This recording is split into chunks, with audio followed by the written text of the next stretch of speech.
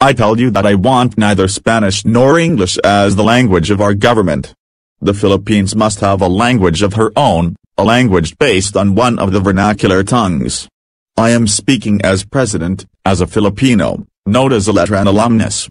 Gentlemen, many of the difficulties or defects now existing here are due to the fact that we have not a common national language of our own. The desire to imitate everything alien without knowing whether that which we are trying to imitate is good or bad, is due to an evil, to the lack of real national soul. A national soul cannot exist where there is not a common language. We shall never have any genuine national pride until we have a language of our own. We shall always have that sign of inferiority. Copying is all right, but we must copy only what is good, what is adaptable to our idiosyncrasy, and reject what is bad. I never realized how terrible the lack of common language is until I became president. I am president of the Philippines, I am the personal representative of the Philippine nation, the Philippine people. But, when I travel through the provinces and talk to my people, I need an interpreter. Did you ever hear of anything more humiliating, more horrible than that?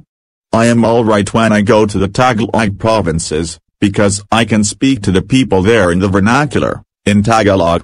But if I go to Ilocos, sir, I am already a stranger in my own country, I, the President of the Philippines. I, a stranger in my own country. How can I tell the people what I think and feel when in order to do so I need an interpreter who, in the majority of cases, says that he wants to say and not what I have said? That happens, because sometimes the interpreter, either because he has not understood me or because he cannot think of words in the vernacular expressing what I have said, says whatever occurs to him. How often have I not said to someone interpreting for me into Visayan or Bicol, "You are not saying what I have said." I am agreeable to having English continued in the schools and I am going to advocate that Spanish be continued, too.